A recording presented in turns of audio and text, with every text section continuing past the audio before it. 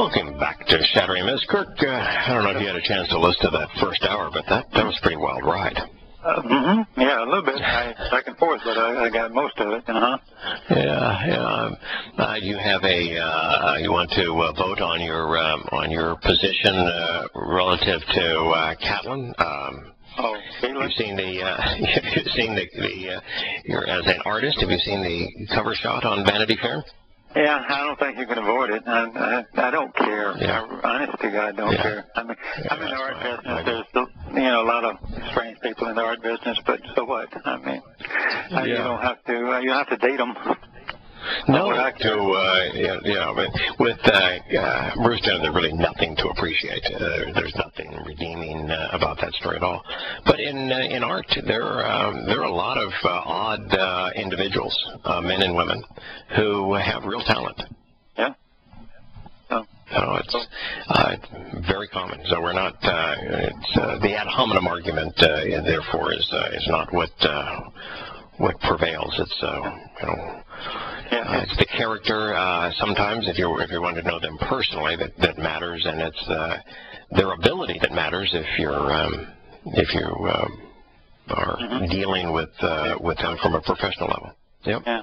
So it's not that interesting to me on what he does. I don't care. Yeah, but I never got into the whole family deal. I mean, I don't like fake, realistic television. They pretend like it's real, and most of it's scripted. There's always a ringer in there that knows what they're going to say and what they want to argue about. I have never watched even a moment of any episode of whatever the Kardashian TV show is.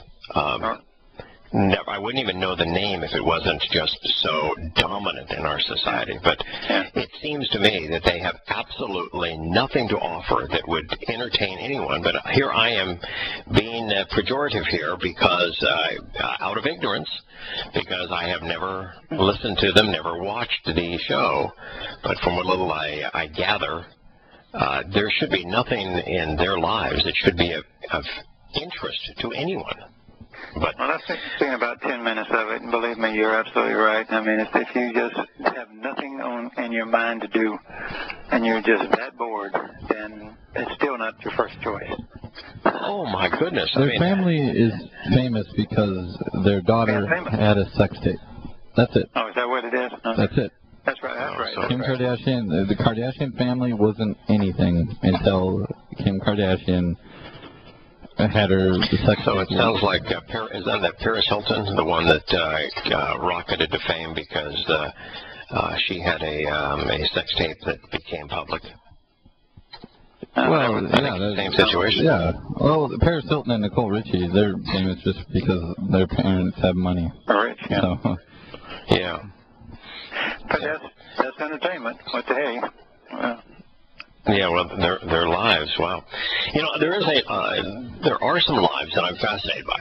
I am fascinated by Dode's life from a positive point of view. Not because he was a good role model, he wasn't, but because of the fact that the content of his character and the intellect he displays in his writing is extraordinary. I'm also interested in there are some bad people's lives that I'm interested in. Paul's. I am fascinated by Paul's life, and it's for the opposite reason. Paul has influenced more people than anyone who's ever lived. Right. And so, knowing who he is, what he did, how he wove his wicked web of lies, is interesting because I know that by exposing it, we can help more people than almost anything else we can do. I took a lot of notes since yesterday and last night and early this morning on some stuff that you were talking about last week. So he doesn't make any sense. I mean, I don't understand how this could have gotten this big based on what he said. And I've done a lot of thinking about how in the world could Pauline Christianity have become the most popular religion in the history of the world when you recognize that what Paul said is so obviously false. I mean, just on its face of it, Paul constantly, the basis of Pauline doctrine is a refutation of Yahowah's, that is the God of the Torah, prophets, and Psalms, the only God, Yahowah's statement. So Paul contradicted, contravened, demeaned, negated, annulled everything that Yahowah said.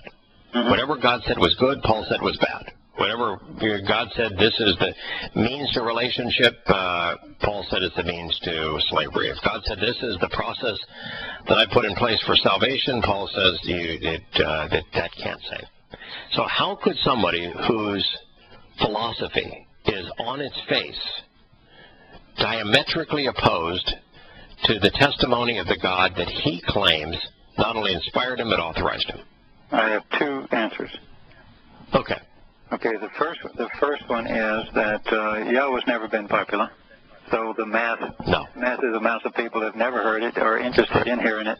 So there's nothing for them to argue about because they don't know what the argument is. So what you're basically saying is that the number one reason that Paul has prevailed is complete ignorance, and people are ignorant because Yahowah's testimony, the Torah, prophets, and Psalms, has never been popular. Right. At no time in human history was it popular in terms of the percentage of people who read it and understood it and accepted it. So Yahowah's testimony has never been popular, and most people have chosen to be wholly and completely ignorant of it. The whole thing. And therefore, they don't know that Paul is contradicting God with his every statement. Is that your position? That's my point number one. Okay, now I'm going to challenge point number one in only one regard. Okay.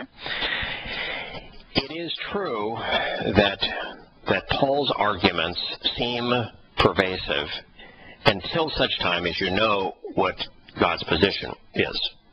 So there is some, if you're completely unaware of what God said, then you can read Paul and not recognize that everything he's saying is in contradiction to God.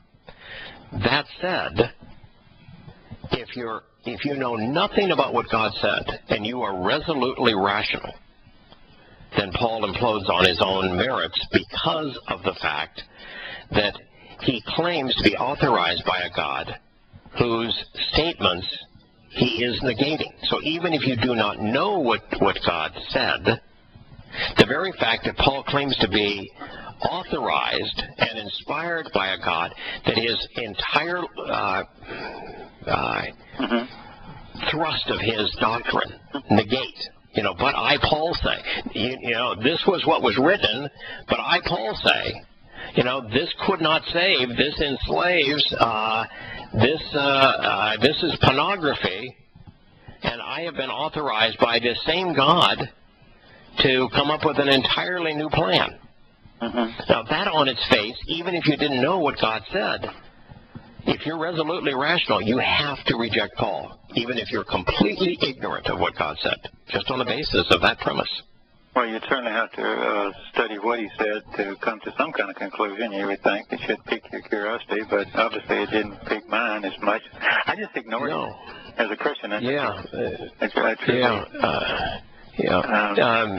that is what a lot of Christians do. Is they is because it's so obvious that he's contradicting the God that he claims inspired him that they just choose to ignore him rather than deal with him. Okay, so what's the second reason that you think that he prevailed? Well, the reason he prevailed is because, as far as I can tell, in his entire presentation is totally synonymous with either Mithraism or any one of the Babylonian versions of paganism, which was enormously popular. Therefore, they would readily accept it, even though they didn't accept Paul. They accepted Paul being rehashed by Marcion, But when it got published around and money behind it to sell it, then it was sold as something that was very familiar. And as you always say, familiarity sells. So they put the bit in their teeth and ran with it. So yeah, I would agree with that wholeheartedly. What Paul promoted was Gnosticism. Gnosticism is the Greek religious philosophy, that things of the spirit are good and that things of the flesh, things that are material, are an evil and flawed representation, a shadow of the perfect. And so all of Paul's letters and his diatribe against the flesh and in favor of the spirit are all based on Gnosticism. And in Gnosticism, since it's a philosophical approach to life and to religion and to the world, you also have to look at the gods of the Greeks. The Greeks had a god that was perfect as a counterfeit. It's Dionysus. Dionysus' father was the father of the gods, so he would refer to Zeus as the father. Dionysus was born on the winter solstice, December 25th, back at that time, and so became the basis of Christmas. Dionysus was killed and resurrected at the vernal equinox. In fact, Dionysus had a Holy Week that was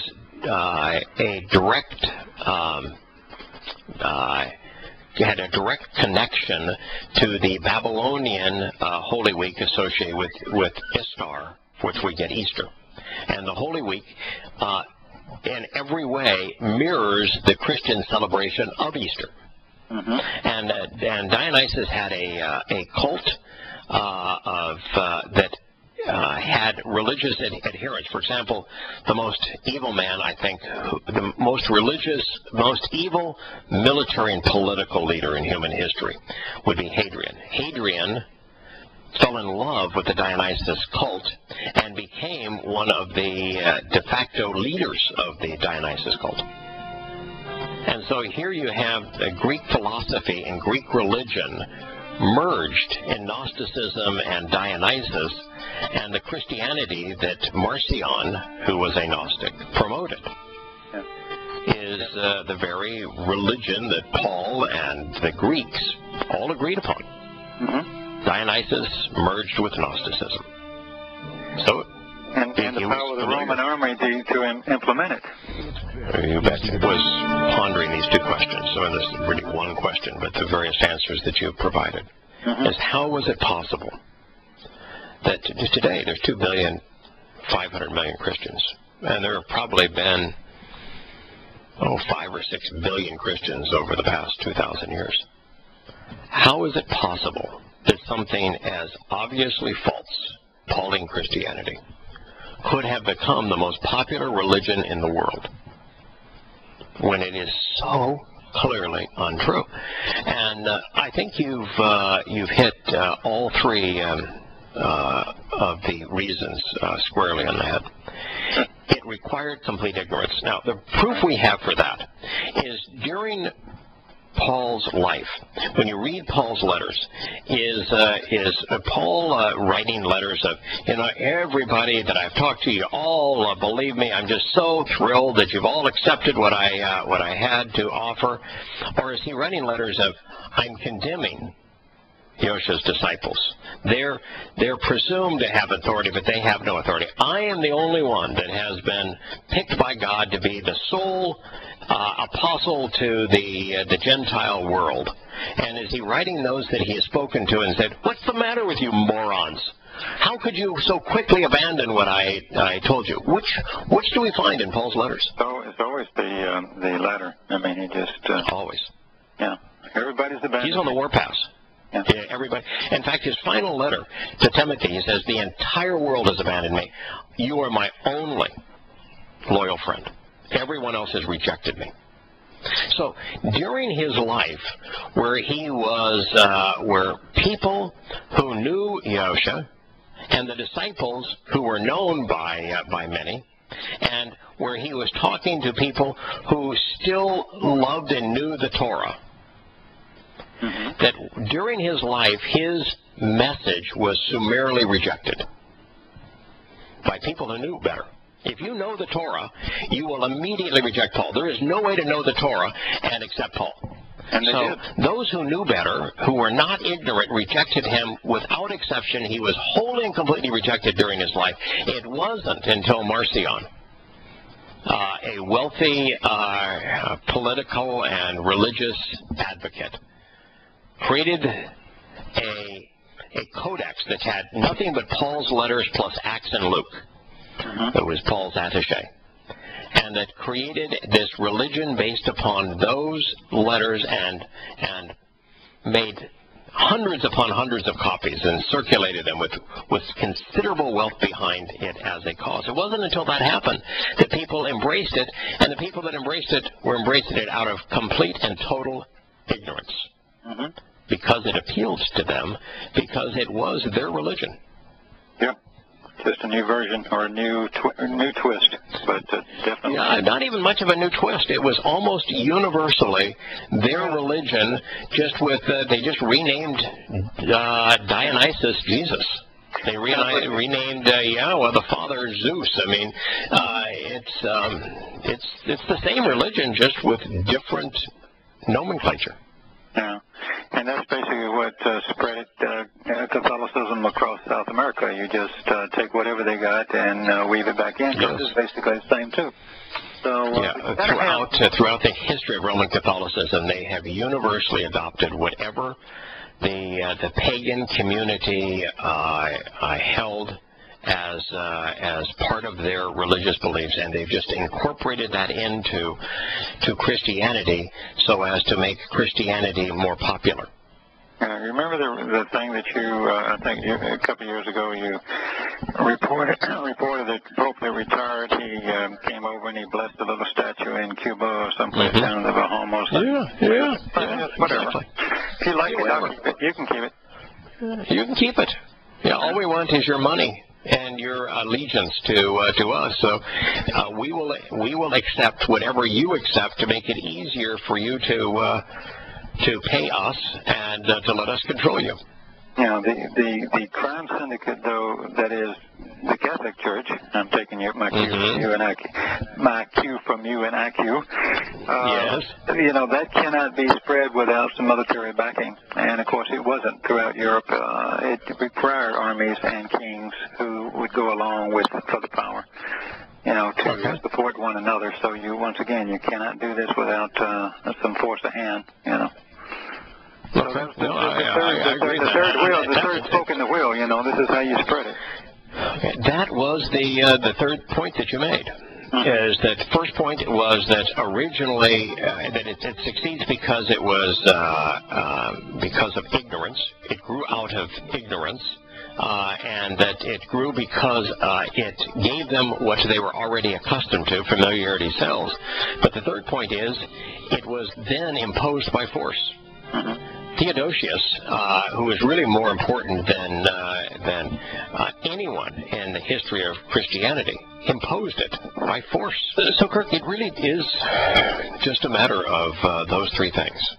I think so. Of when people were aware of what the Torah said, when Paul was speaking to an audience that knew Yahusha, knew people who had witnessed Yahusha's words and deeds, who knew the disciples, had listened to Yahusha's disciples, they universally rejected Pauline doctrine. I mean, there wasn't a single Christian in the world at that time. 100% rejected Paul and his diatribe. According to Paul. According to every word that oozes out of his letters, he was summarily rejected by those who knew better. But times changed, and ultimately Marcion arrived, and he publicized Paul's letters to an ignorant world. And they found great harmony with Paul's letters because he was promoting the same religion that they had already accepted. Even the Romans, it's the same religion. Dionysus simply became Bacchus. But Bacchus and Dionysus are the same, exactly the same manifestation of the Son of the Sun. Persia has no trouble with this religion. Right. In Egypt, they accepted it because in Egypt it's Osiris, and in the Babylonian religion it was Tammuz, and so there was universal acceptance by those people who were ignorant of what Yahuwah said, and just as Christians do. If you're going to be a Christian, you either have to completely disavow everything Paul wrote and throw out half the Christian New Testament, or you have to disavow everything that Yahuwah said and throw out, the whole of Matanya and Yahuwah, Matthew and John, and Revelation, for that matter. And those are your choices. You can have one or the other. You just can't have both. So what happened ultimately then is then you had the power of the sword. Constantine simply made Christianity equally acceptable to Mithraism because they were essentially the same. He didn't make Christianity the official religion of the state as is claimed. That was not true. And he was a scumbag. But what happened is about 75 years after Constantine, Theodosius, he's the one that made Christianity in 400 CE the official religion of Rome, for which there would be no exceptions. And it wasn't just Christianity, it was Pauline Christianity as endorsed by those who were opposed to the fundamental concept that Yahuwah was a diminished manifestation of God. He went to war, Theodosius did, with all dissenting views other than the Nicene acceptance of their God being the totality of God, so that they would be able to completely eliminate any of the testimony of the prior, now deceased God that is shown as dead in Romans. Right. And that sends, what's his name, Arian or something off to... Arian, yeah. Yeah, Arian heads off to Africa to hide out because they're going to kill him. Right. He refused. Yeah. Yeah, that's right. So then he imposed it. He created the serf lord economic system and the Roman Catholic clerical system that had to be obeyed, or you were going to be killed. You'd be tortured. There would be no exceptions. It wasn't that just Christianity was the official religion. There would be no other religions to be tolerated.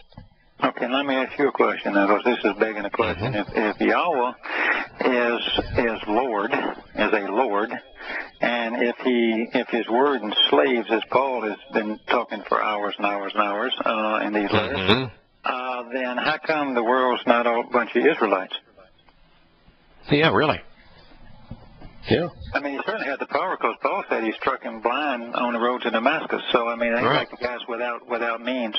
You don't even need an army. He just, knock you down. So, if that's true, and he is a Lord, if you believe he's a Lord, then the Lord's Lord. They don't. The Lord of Lords. Would you mind come over and do something for me? No, he don't. He doesn't say that's not a Lord.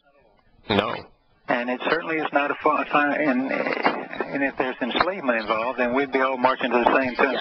Can I ask you if he had to strike Paul blind, and he hit him so hard and so frequently, abused Paul so hard and so frequently that Paul thought he was going to die and required many, many days just to recuperate from the experience.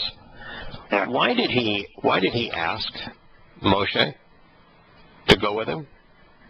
Oh, why was his experience with Moshe so different that he said, I'd like you to do this? And Moshe said, no, I don't think I'm qualified. And he said, I really would like you to do this. Well, what's your objection? Well, I don't speak well. Well, what if I'll help you out. What if I have your brother, join us? He speaks really well. Would that be okay? Yeah. So here's Yahowah making compromises with and requesting very politely in a non-forceful way, Moshe, an 80-year-old codger, to go do this with him. Mm-hmm. He's always asking. He's never. Right. He's always presenting his case. Follow me. Right. Follow me, Abraham. Follow me, disciples. Right. You know, when he came to his disciples.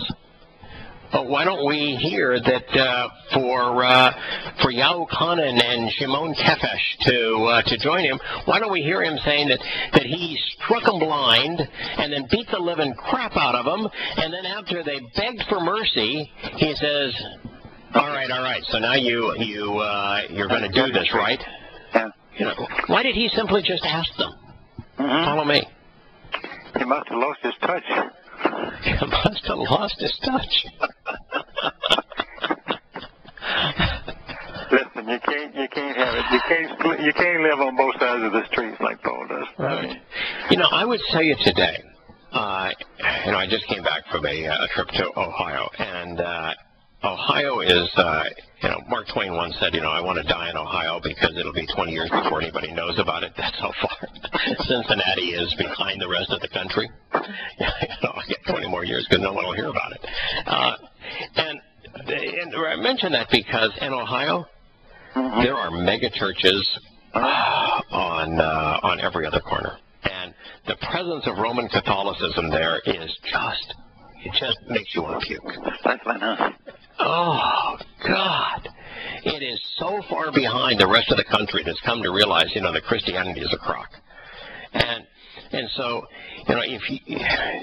it's like Texas. They don't ask you if you're a Christian. They ask you what church you go to. Yeah, where do you go to church? Where do you go to church?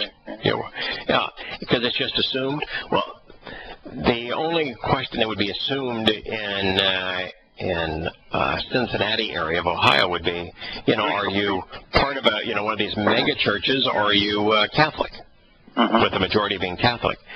And to stand out and say, no, I'm not only not religious, I'm anti-religious. In a community like that, then you will be ostracized. It will be very difficult. If you were to try to do business, you'd be blackballed. You'd have no chance. Can you imagine me as an artist in Italy?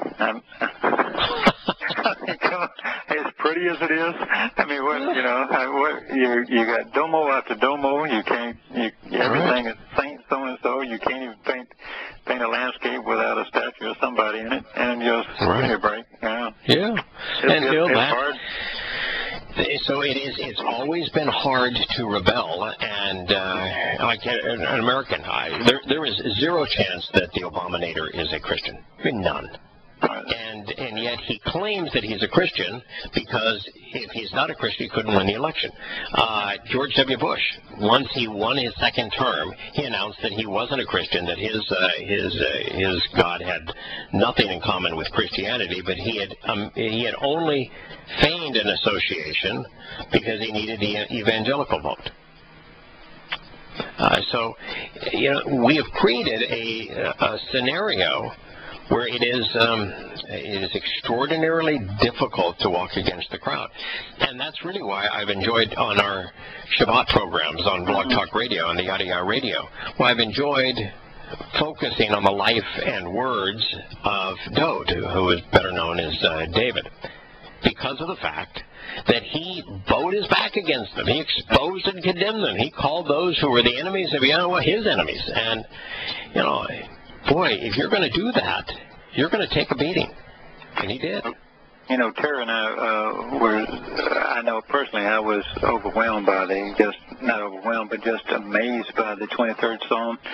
And we were talking over the weekend about our past when we were Christians and how we viewed God, and this just ain't the God exposed there is not the God that the Christianity that we knew as Christians. I mean, Terry used to say, I'm going to go in kind of like behind a cardboard Jesus so he doesn't see me, and stuff like that. I was trying to sneak in the back door just hoping I could get in. Honest to goodness, and it's like how absurd all the teaching we learn to come up with those type of, and still have those ideas harbored in our brain.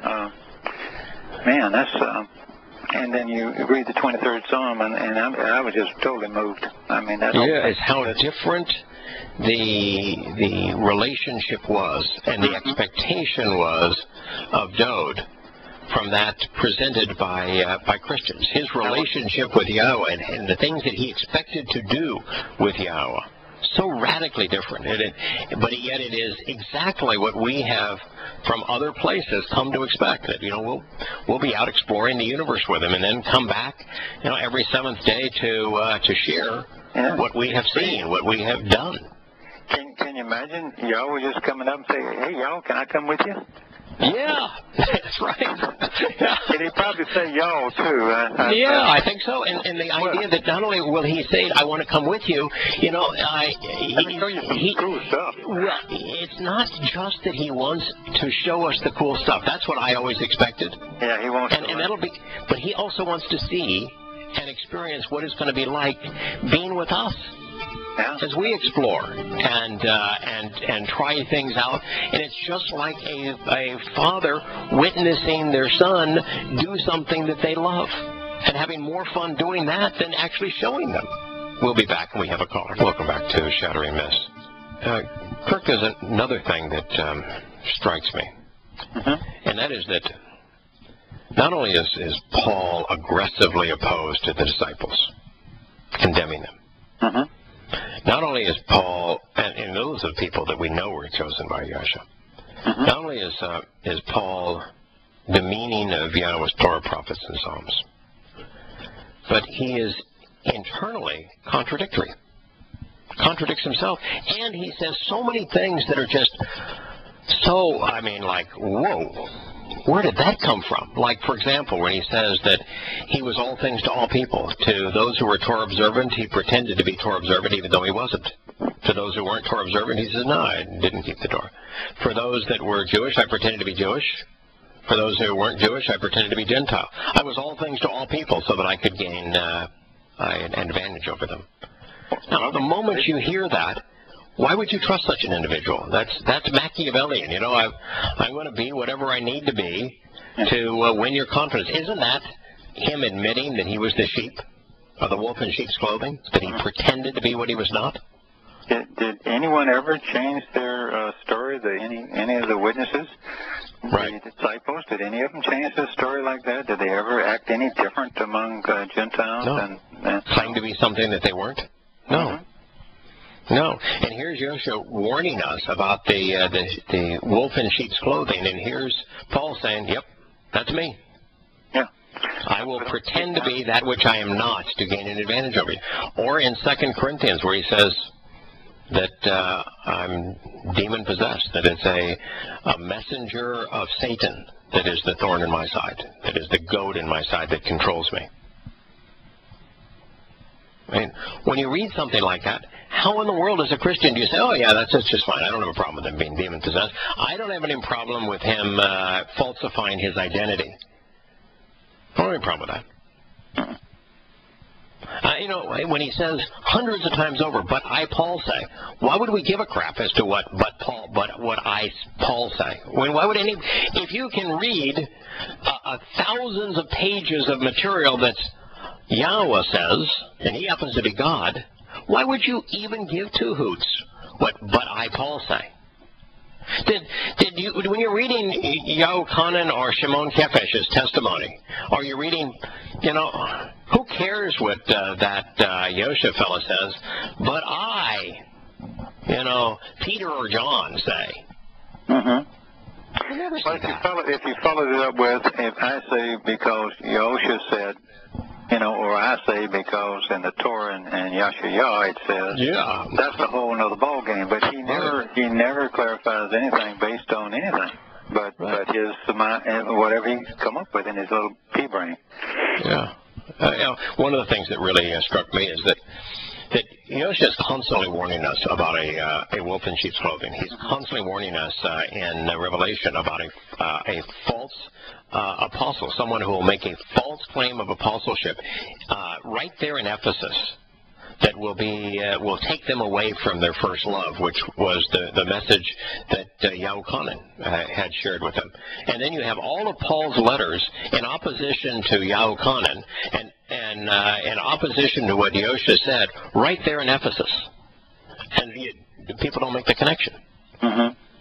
You know, Paul claims he was the Benjamite, which is the wolf in the Torah, and that he admits that he changes his appearance to achieve an advantage. And Yahushua said, beware of the wolf in sheep's clothing, because he will lead you away from the Torah.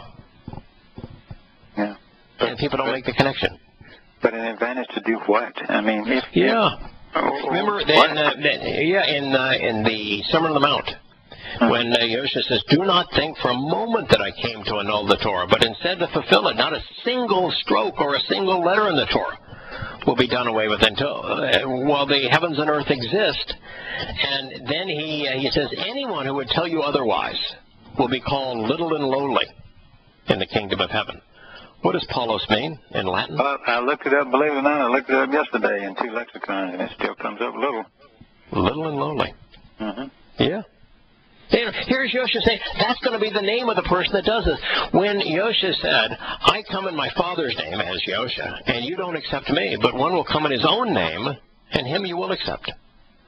Well, who came in their own name, a name that they themselves chose, that is accepted by more people than anyone in human history? Mm-hmm. Well, the same guy. I mean, how much more blunt could Yahowah be about it than Yahushua? Guess whose name is next to Satan's in the Hebrew Greek dictionary? Shaul. Shaul. It's also the same word as Sheol, which is the realm created for Satan. We'll be back tomorrow. Thank you, Kirk.